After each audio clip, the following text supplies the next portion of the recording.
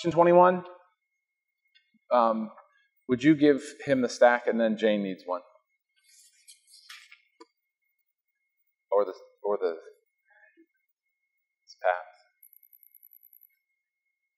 You're slacking here, buddy. You need one as well. You need to be reading. It's right there. You are reading? All right, we all good?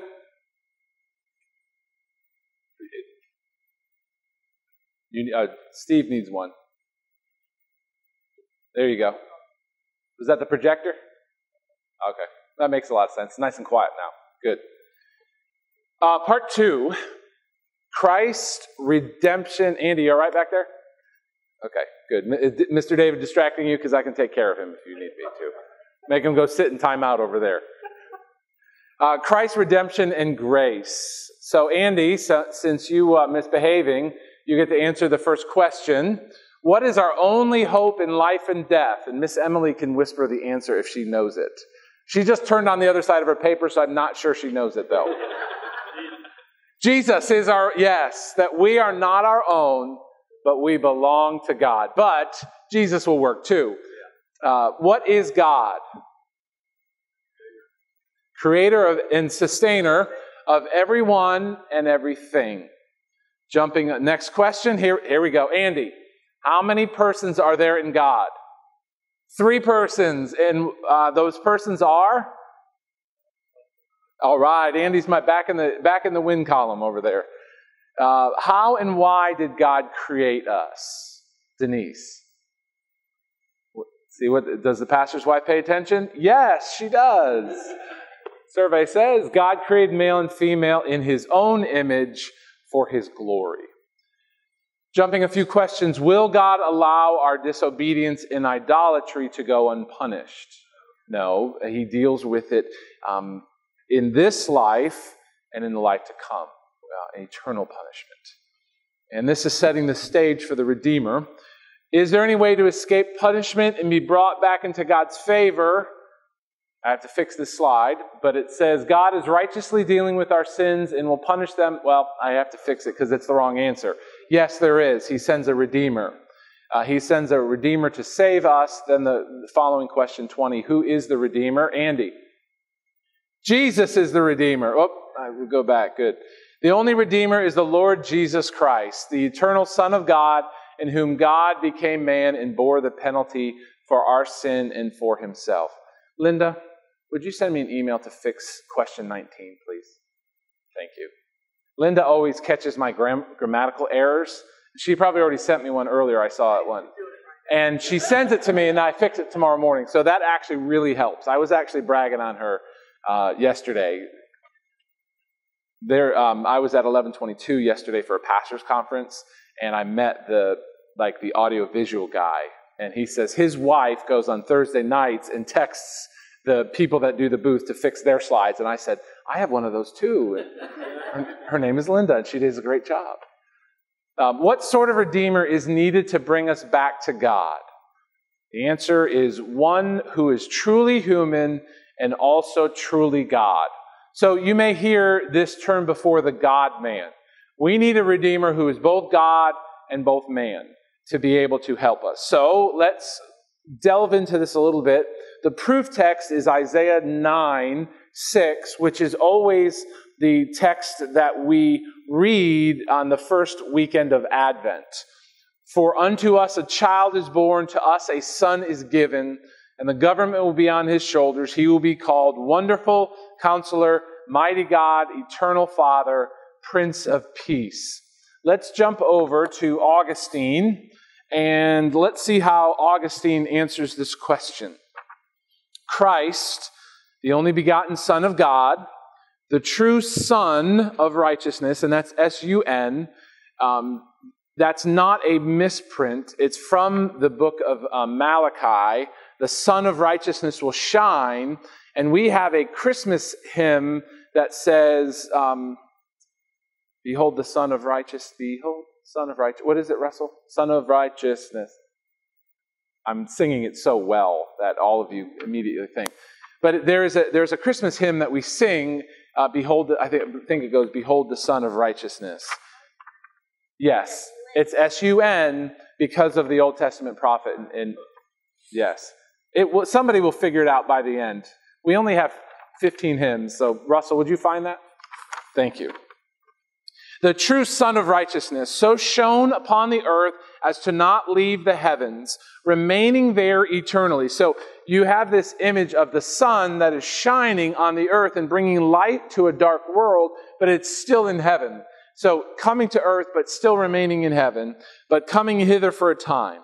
There determining the eternal days, here enduring the day of humanity, there living perpetually without the passage of time, here dying in time. There remaining in life without end, here freeing our life from the destruction of sin, of death. There God is with God. Here he is God and man. Here he is light of light. Now that's coming verbiage from the Nicene Creed.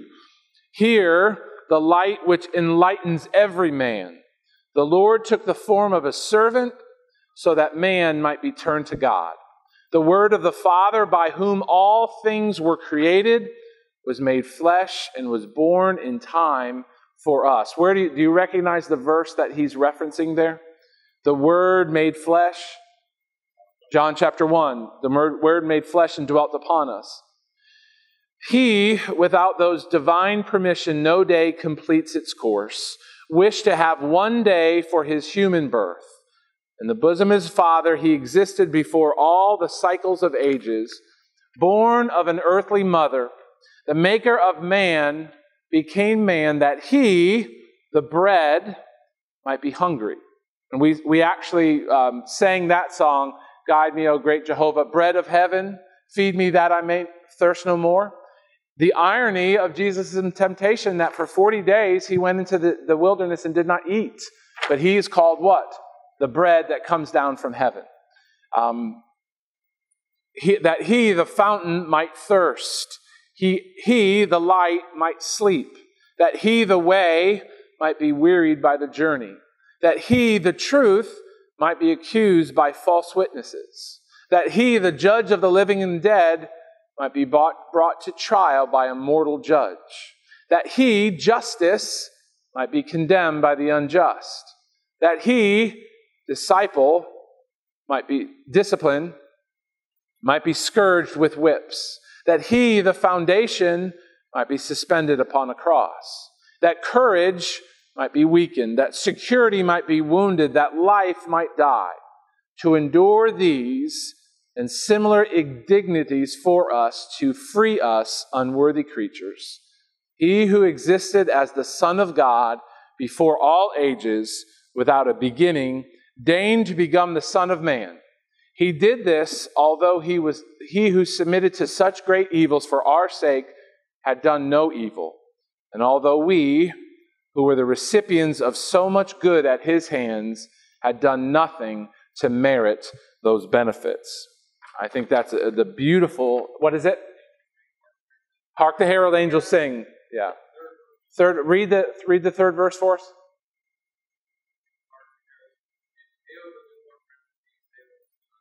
Righteousness. Yes, very good.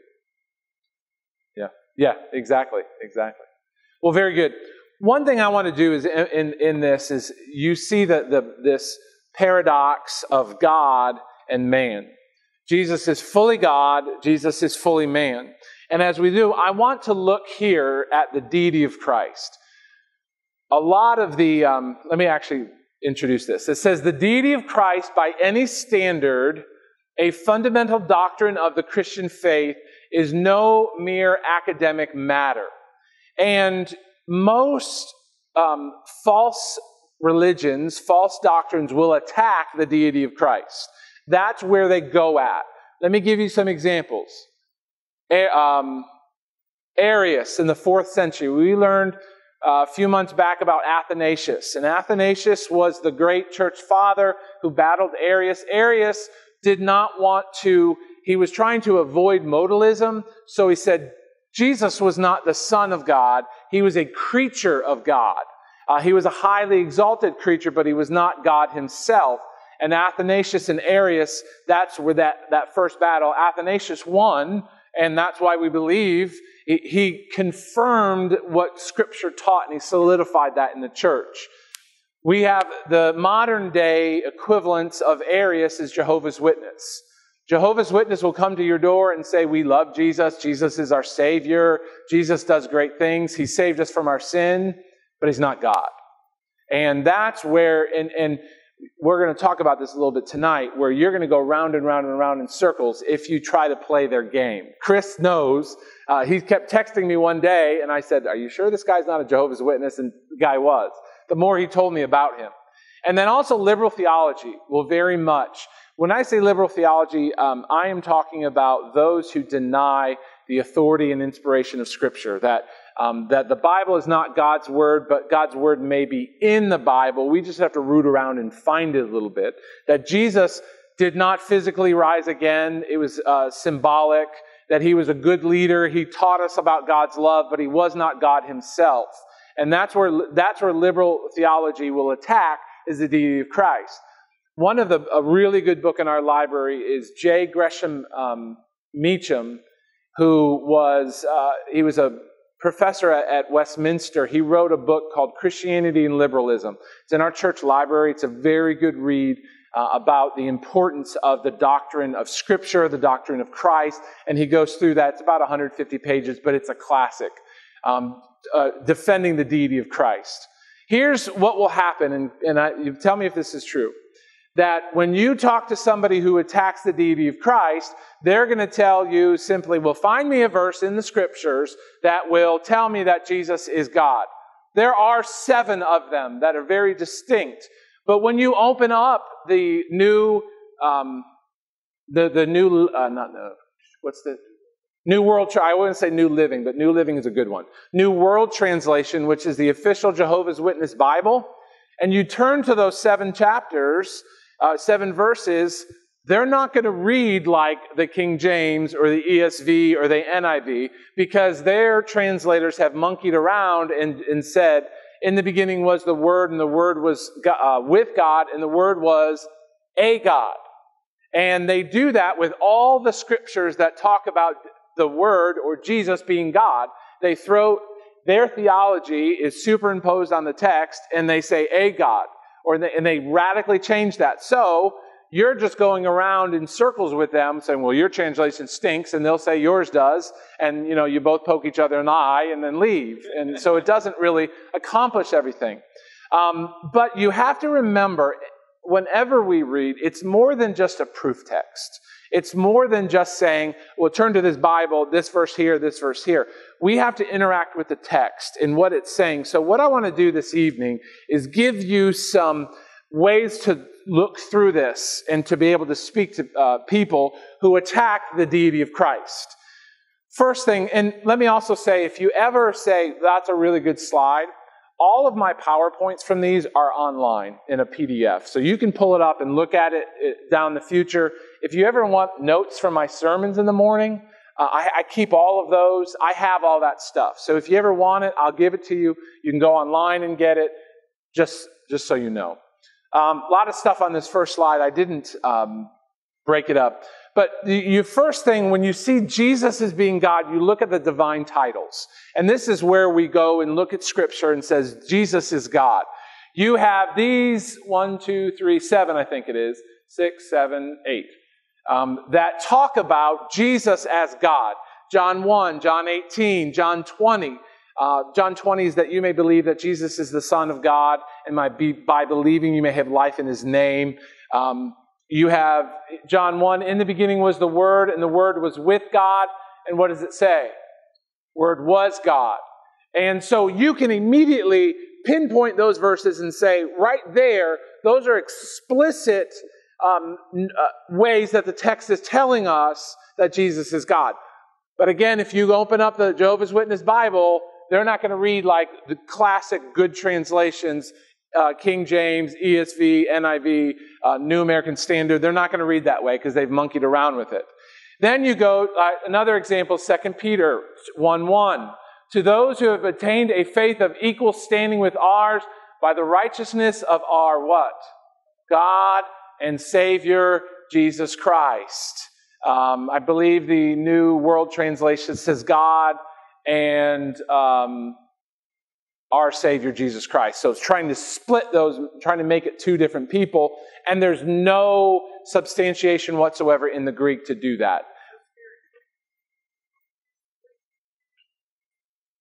Yes, absolutely, and yes, absolutely.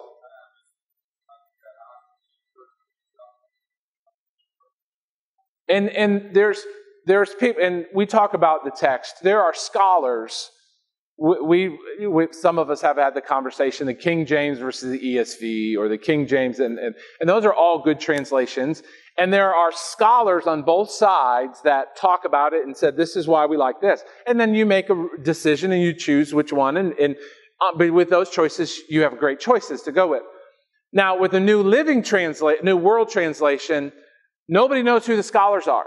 This ivory tower in Jehovah's Witness land sends that out, and they don't show any of the work. They don't show the scholars. It's a mess of a translation, but it reflects what they want you to believe.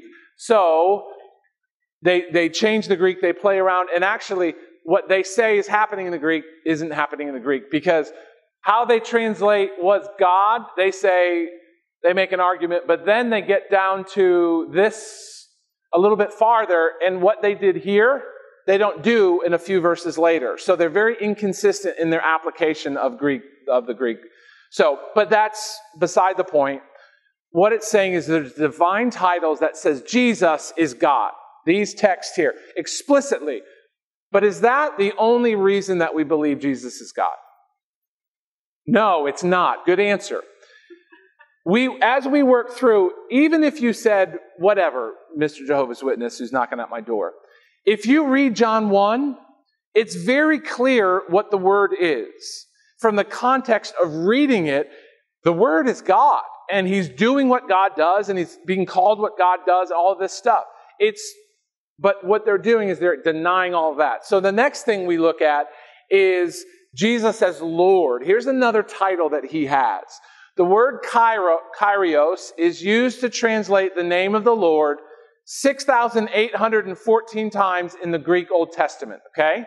So if you're a first century Greek person who's reading the Old Testament, and then you pick up the New Testament, and it talks about Jesus the Lord, it's very significant that in the Greek it says Jesus the Lord. Why?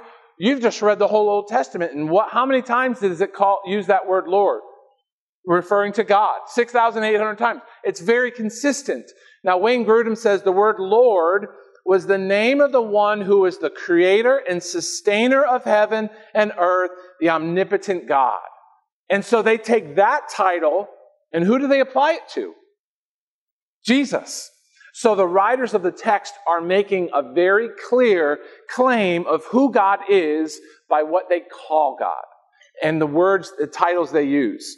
For unto you is born this day in the city of David a Savior who is Christ. They could have stopped there, right? The Messiah. But what did they tack on to the end? The Lord. So in other words, God, who created the world, has now come, and your Messiah, God himself, is born today. This is a big deal. Go check him out. And they went and checked him out. Luke 1:43, because what a Jehovah's Witness will say, no, you call a Lord somebody who's your boss, your Lord, like Sarah called Abraham Lord. Okay, that's sometimes, but most of the time it's referring to God. So you open up to Christ the Lord, it's not Christ the man who has respect, it's Christ the Creator. Here's another thing. Mary, when she went to see Elizabeth responded by saying, why is it granted me that the mother of my Lord should come to me? She wasn't saying this older man with authority, because why? Jesus wasn't born. He was in the womb. They was referring to Christ the Lord, the Savior, the God Creator. So you see the words they use. Here's another one, Son of Man. You ever think Son of Man just refers to he's the Son of mankind, he's the greatest of mankind? You ever think that? It's not right. And I'll tell you why. Because we think of that automatically, the human element. This is not a designation of the Lord's human nature. It is a divine title of the pre-existent Messiah who exercises universal and eternal dominion. When Christ uses the word title, he is saying, I am the Son of Man that was promised in Daniel. Open up to Daniel chapter 7. I want you to see it. It's on the board, but I want you to see it.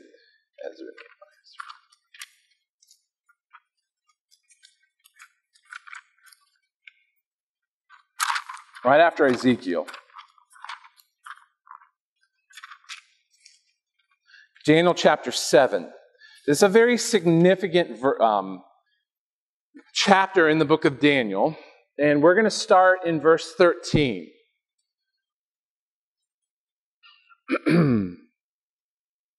I saw the night visions, and behold, with the clouds of heaven there came one like a what? Son of Man. Enter stage right. And he came to the Ancient of Days. This is God Almighty. And he was presented before him. We understand him as God the Father.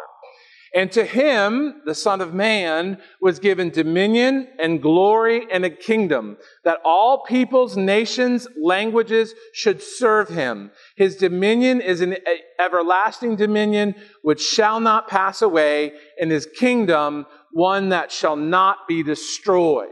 So this is a promise of the coming Messiah who will have universal and eternal dominion. This is God the Son. And when Jesus says Son of Man, he is saying that guy that Daniel was talking about or saw in a vision in Daniel chapter 7, that's me.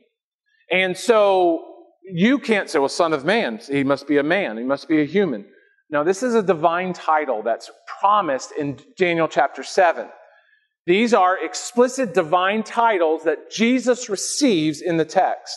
Then you have divine functions, things that are attributed to Jesus. The New Testament writers describe Jesus' function. He's creator.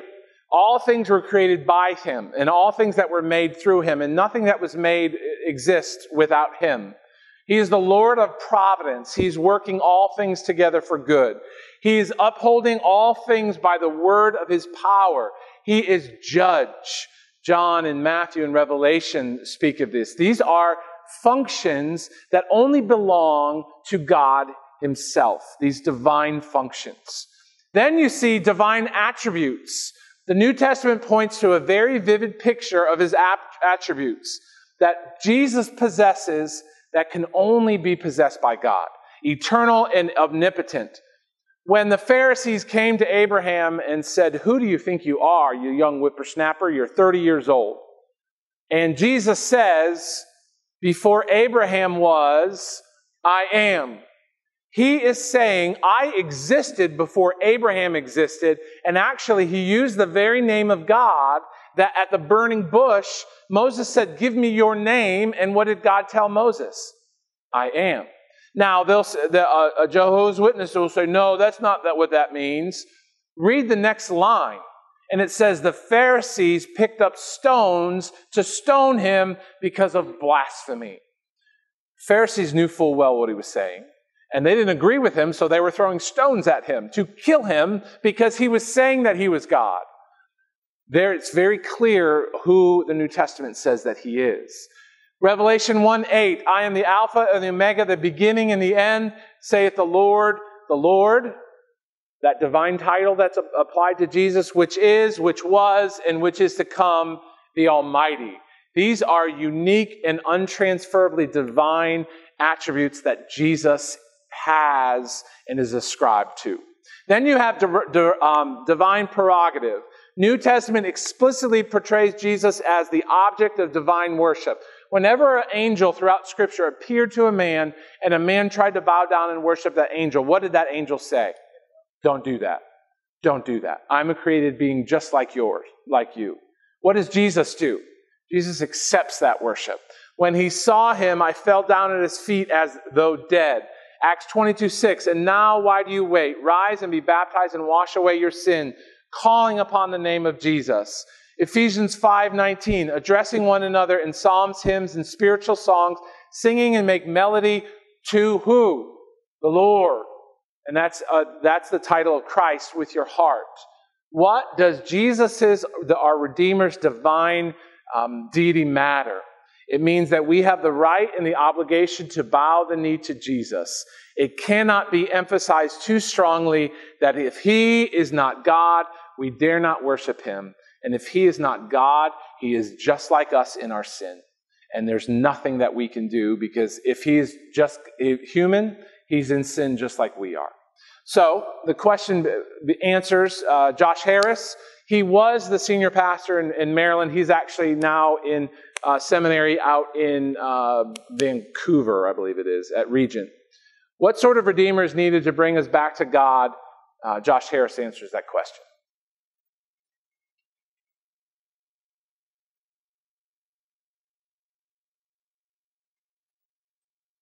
It's so important to understand the identity of Jesus to be able to comprehend the mission that he accomplished. Jesus is both truly human and truly God. And we can't let go of either of those aspects of his personhood. I think sometimes we make the mistake of thinking of Jesus as just another great hero in the Bible. We've got Moses, and we have David and Elijah, and then there's Jesus. And all of them did great things. Jesus did great things, so what's the big deal? Well, there's no one else in Scripture like Jesus. There's no one else in the history of the world like Jesus. Only Jesus is truly human and truly God. And the reason that that's so important is that it means that Jesus can both represent us as human beings, but he's also able to overcome death and hell. Think about this idea of representation. We have the Olympics every 4 years. Well, the only way that someone can represent a country and compete in the Olympics and win a medal for that country is for them to be a citizen from that nation. We can't send a horse from the other side of the world to compete in a race for a country. First of all, it's a horse. But second of all, it's not a citizen of that nation. Well, Jesus is able to represent us before God. He's able to obey in our place and give us a righteousness that we couldn't have in and of ourselves. He's able to die in our place and pay for our sins because he is one of us. And yet he's also fully God. And that means that he can be the champion to do what none of us could do, who can obey perfectly the law of God, and who can die a death that satisfies God's justice, absorbing all the wrath that our sins deserve. Jesus is the one we've all been longing for. Jesus is the champion that we all need. Jesus is the Savior who's come to redeem us. The identity of Jesus, just to review what he said, common mistake that Jesus is just another hero. He's just another chapter in our children's Bible and pictures and all that stuff, and it's real nice. He's just like Moses, David, Elijah, and Jesus. And some false religions will say that. That's what the Muslims say. They give him great honor. Muslims say that Jesus was virgin born. My question is, why would Allah send Jesus virgin born and not Muhammad and not the rest? There's something significant about Jesus, and you begin that conversation. Incomparable. He is truly human, and he is truly God. He is our representative, and the fact that he is human means he can represent us. We don't send a horse from Zimbabwe to the Olympics. Why? Because he's a horse and he's from Zimbabwe. We send humans from our country to represent us when in the Olympics. And because Jesus is human, he could represent us before God on the cross. He could obey in our place, and he could die in our place. But the fact that he's God, he is righteous, and he is able to overcome what we cannot overcome. And he's the champion that we can't. He is the city of refuge that we need. He is the righteousness. And I love this quote. Jesus is the one we've all been longing for, the champion we all need, the Savior who has come to redeem us. So we close with John Stott's prayer. On page 2, it says, Lord Jesus, eternal Son of God, made man, eternal Word of God made flesh, Break our stubborn hearts at the foot of your cross. Humble our proud hearts at the foot of your cross. Grant that we may linger there for time in eternity for your name's sake. Gracious Heavenly Father, we come to you. We thank you for the gift of the Redeemer who has come, who is truly God, who has overcome the things that hold us down, the sin that so easily entangles us.